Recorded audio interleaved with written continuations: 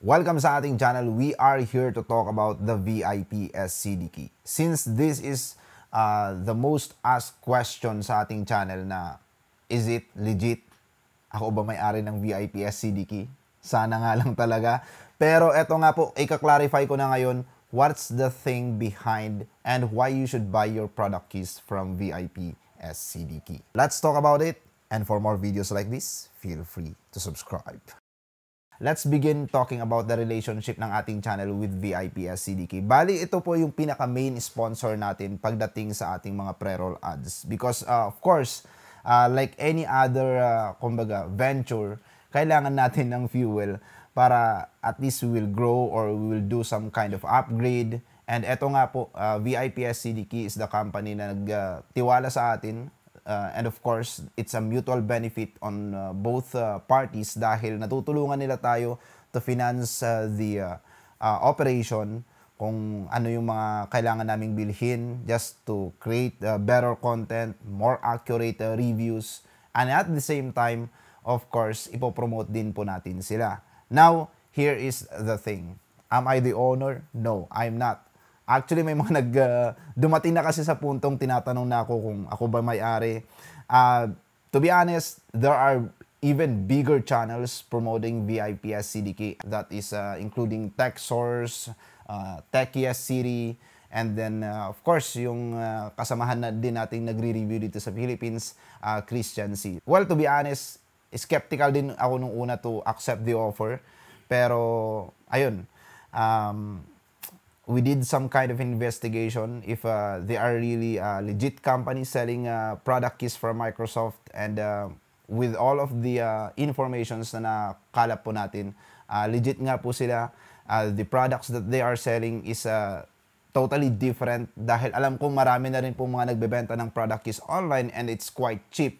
Pero hindi ko na masyadong ipapaliwanag or dedetalye pa the difference of product keys. But to give you a quick overview, they are selling the OEM product keys. So these OEM product keys are normally included po sa mga binibili nating mga laptops or pre-built desktops na meron na kaagad operating system na kasama. And those operating system po or licenses na kasama sa mga ganong pre-built systems or laptops are quite or significantly cheaper compared sa retail keys na around 5K here in the Philippines, especially kung included na po yung hardware or yung disk.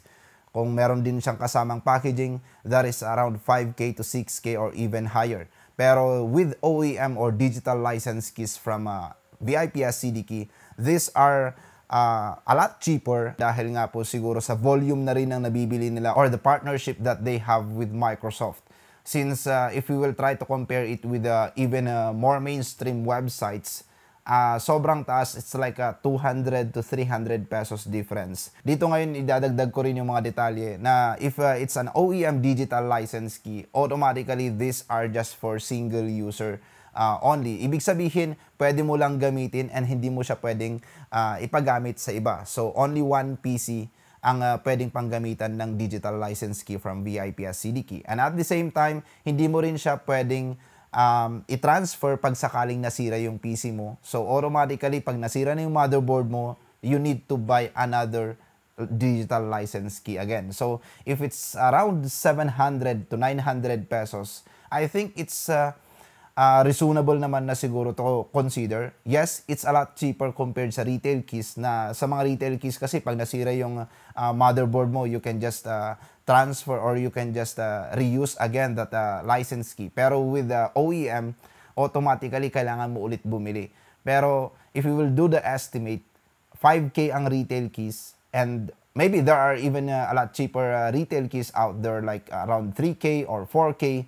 Pero try to imagine, hindi naman siguro mapapalitan yung motherboard mo ng 3 times to 5 times para maging break-even yung pinambili mo ng OEM digital license key. In short, this is lifetime license key. Ibig sabihin, hanggat hindi nasisira yung motherboard mo, automatically nagagamit mo pa rin to. And actually, if you have the Windows 10 digital license key, if nag-upgrade ka ng Windows 11, the license key will still remain. For more details about VIPS CDK, they are not just selling operating system license keys. They also sell game codes from Steam, Uplay, or even sa PS4 or sa PlayStation. Mas mura, especially if you will buy from them during Black Friday, Cyber Monday. Marami rin silang mga promo na niro-roll out online. And one of the bundles na nagugustuhan ko rin dito is yung bundle ng operating system and Microsoft Office. So, medyo makakamura ka rin. Isa din sa mga tip ko sa mga nagpo-purchase, kung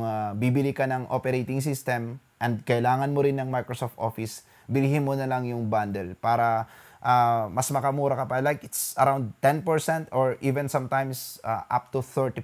So, if you purchase a single operating system for 900 pesos, you will end up spending 600 pesos na lang kung nakabundle siya sa Microsoft Office.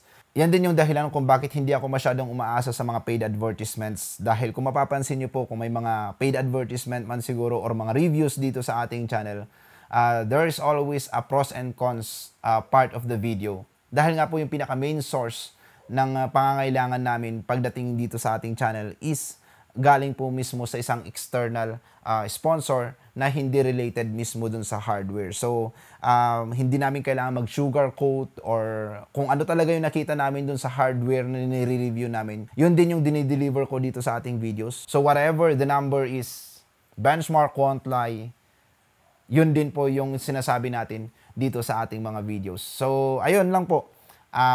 Hopefully, you understand now our relationship with VIPS CDK and why we need them for us to always deliver an honest review dito sa ating channel. And for more videos like this, feel free to subscribe.